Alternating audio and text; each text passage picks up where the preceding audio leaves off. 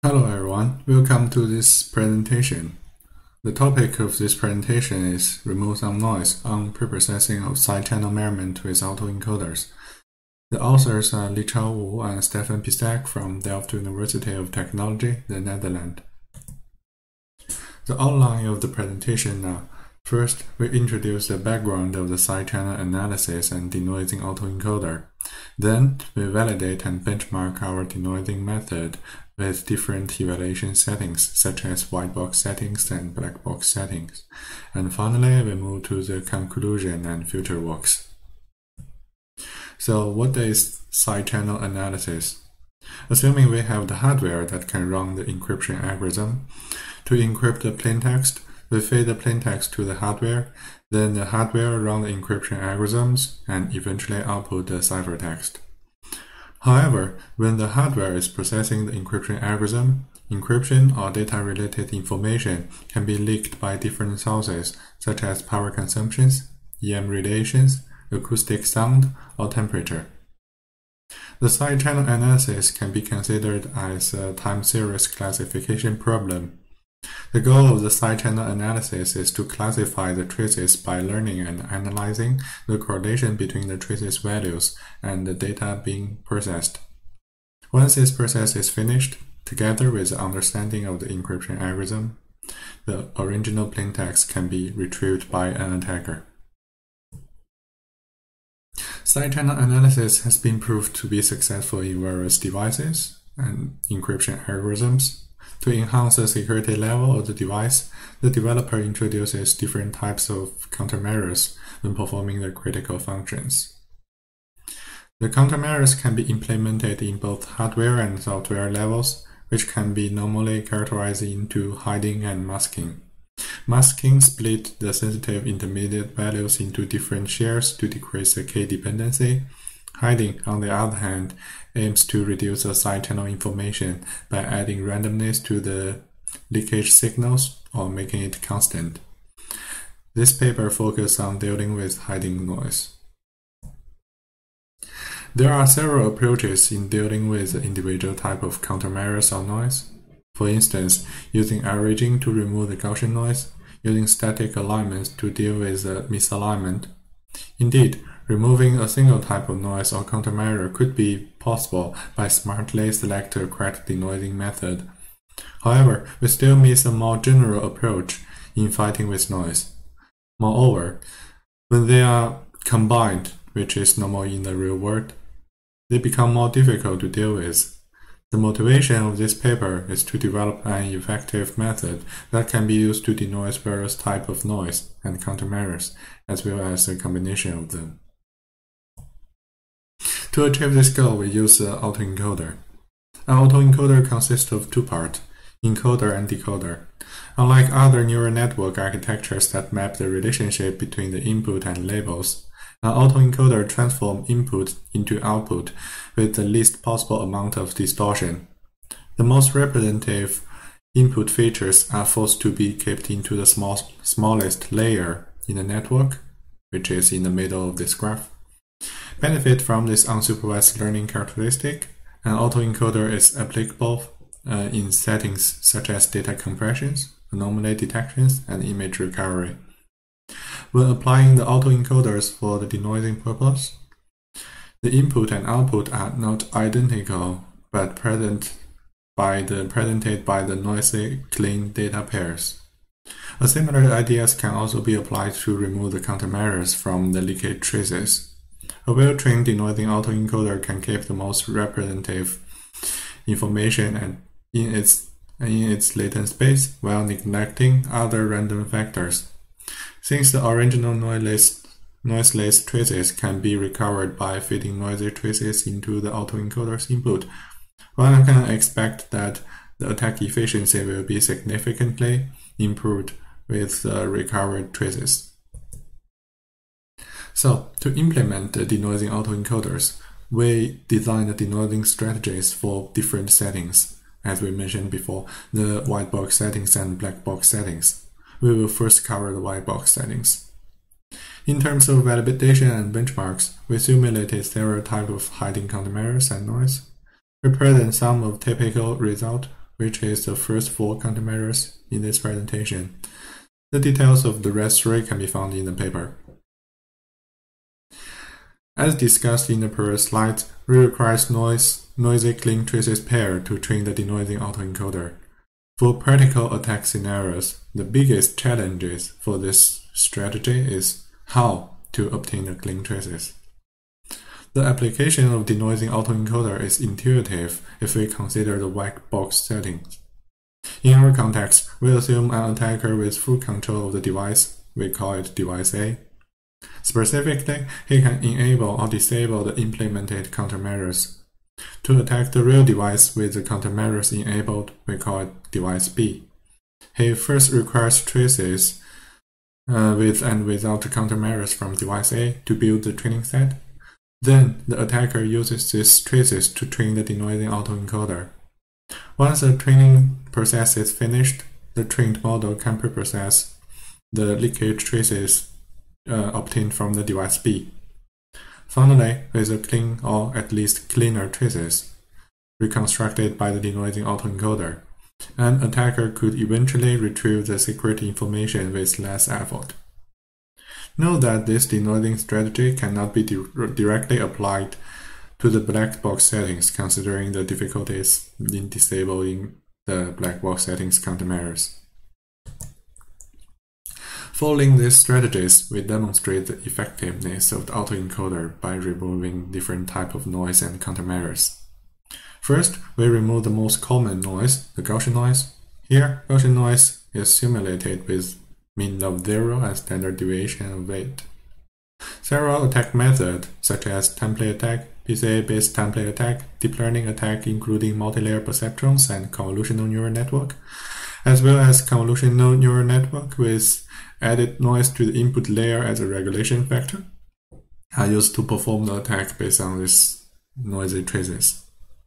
As can be seen from the attack result, which is shown on the right of this slide, the principal component analysis-based template attack performs the best, indicating that PCA could be an effective method to remove the Gaussian noise. However, none of the attack method is able to retrieve the key within 10,000 traces. Next, we try to remove the Gaussian noise with traces averaging, as well as denoising autoencoder proposed in this paper. From the attack perspective, the gating entropy converges in both cases when the number of the traces increase. After denoising with either averaging or denoising autoencoder, then attack performance is significantly improved over the noisy versions. Next, we move to the synchronization. The well-synchronized traces can significantly improve the correlation of the intermediate data.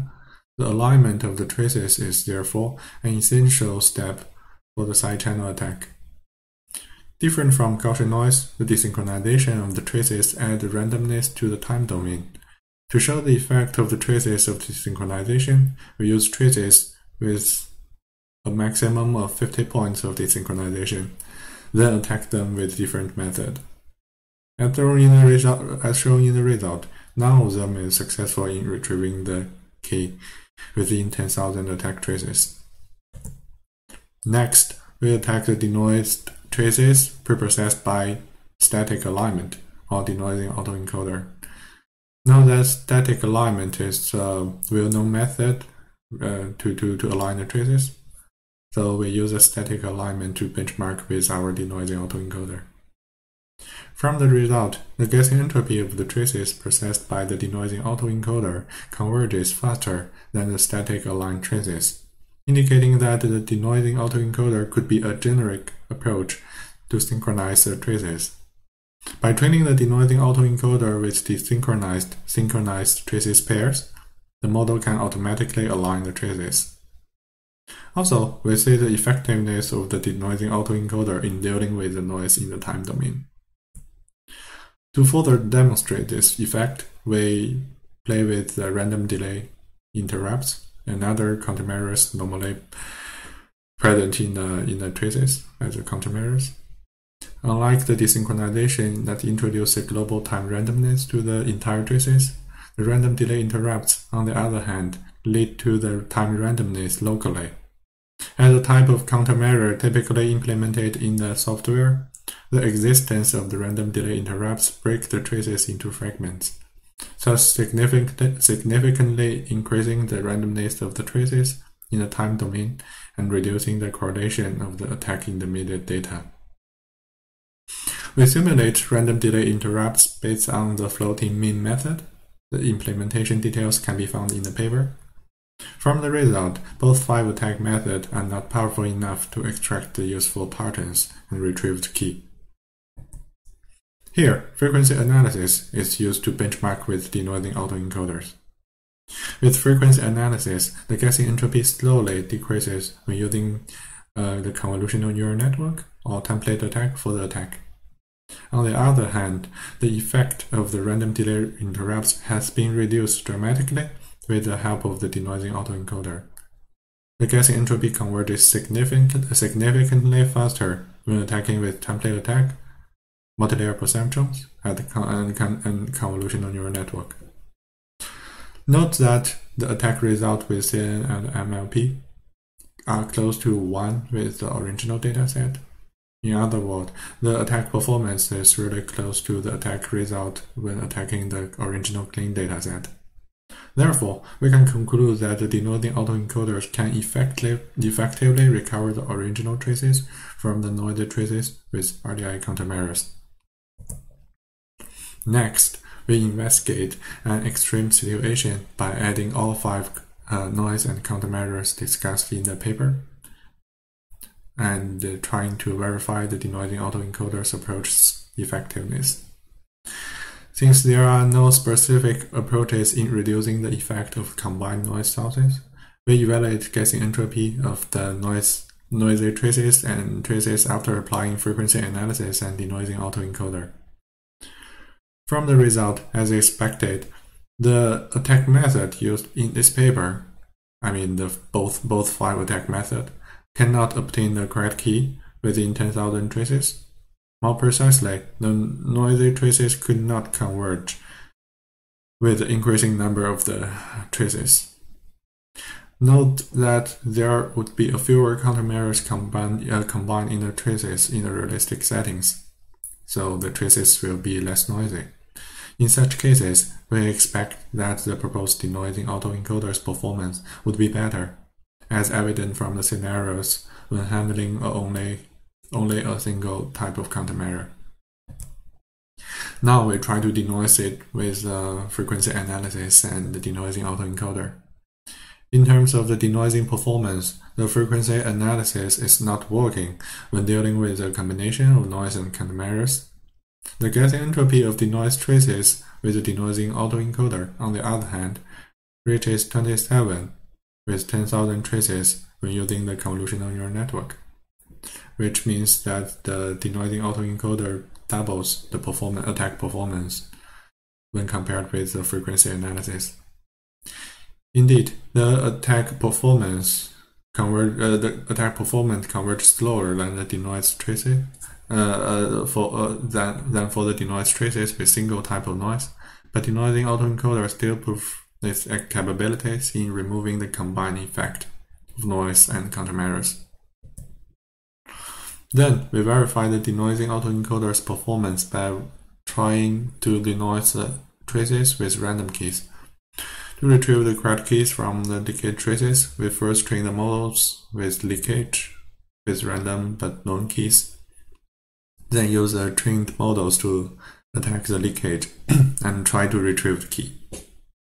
From the attack result, the guessing entropy of the noisy traces fluctuates above 100 regardless of number of traces, indicating that the both 5 attack method is not successful.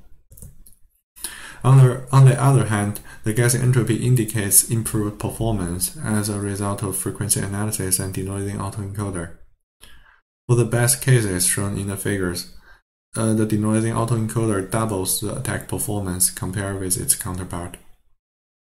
Finally, we conclude that the proposed denoising autoencoder can denoise the leakage in the fixed and random key scenario when the results are especially good when using the convolutional neural network as an attack mechanism.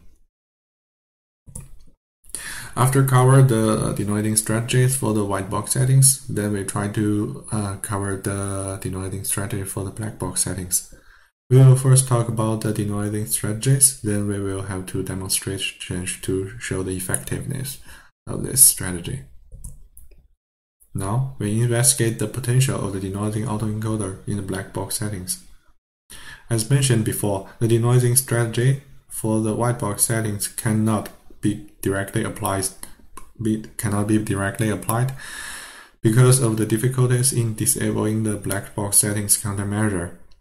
Fortunately, the denoising autoencoder can denoise the traces even when the reference traces are not entirely clean. The less noisy traces generated by the traditional denoising method can also be used as clean traces for the denoising autoencoder's training.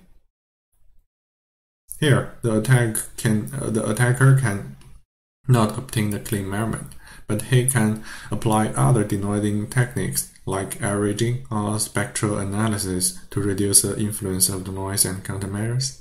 Then he can use the less noisy traces pair to train the denoising autoencoder. While this approach is not realistic for all countermeasures, we show it works for several of them. Even if we train the autoencoder for different types of noise simultaneously, it is successful when apply the settings that do not use all types of noise. Here we show the first demonstrations. We try to denoise the Gaussian noise and desynchronization with less noisy traces pair. For the Gaussian noise, the less noisy traces pair is generated by the averaging, and for the desynchronization, the less noisy traces is generated by the static alignment.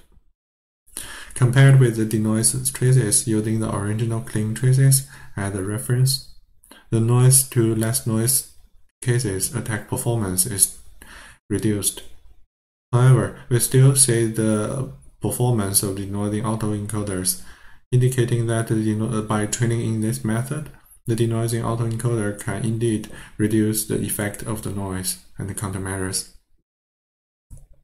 Finally, we denoise the traces with Gaussian noise and desynchronization in a combined setting. More precisely, 10,000 traces pair with Gaussian noise, which is noisy to averaged, and 10,000 traces pair with desynchronization, which is noisy to static aligned, are combined and used for training the denoising autoencoder. Based on the result, the joint training method lead to comparable or even better performance than the previous result on the single noise source. The result again shows that the denoising autoencoder model can learn and remove different types of noise simultaneously. More precisely, we can train the denoising autoencoder to remove various types of noise, and it will work even if the traces do not have all types of noise source. Finally, we move to the conclusions and future works. In this presentation, we introduce the convolutional autoencoders or denoising autoencoders to remove the noise and countermeasures from the leakage traces. The obtained result shows that the proposed denoising autoencoder can remove and reduce the noise and determines underlying the ground truth, and eventually improve the attack performance. Our approach is especially powerful for the white box settings, but we demonstrate it has the potential also in the black box setting. We believe it is especially interesting to consider the denoising autoencoder as a generate denoiser technique, since our result indicate it gives good result. Well, it's super easy to apply it. Our results show that autoencoder reliably remove the noise and countermeasures, even if the measurements do not contain all noise sources the autoencoder used in the training process. Denoising autoencoder provides an attacker with a powerful tool to preprocess the traces. For the future work, we expect this technique could help with problems like portability. With the help of the autoencoder, this problem can be solved by considering the trace's variation as noise and use denoising autoencoders to remove it. Additionally, the trained denoising autoencoder could be used for the transfer learning. For example, the encoder part of the autoencoder could be further trained and used to launch the attacks.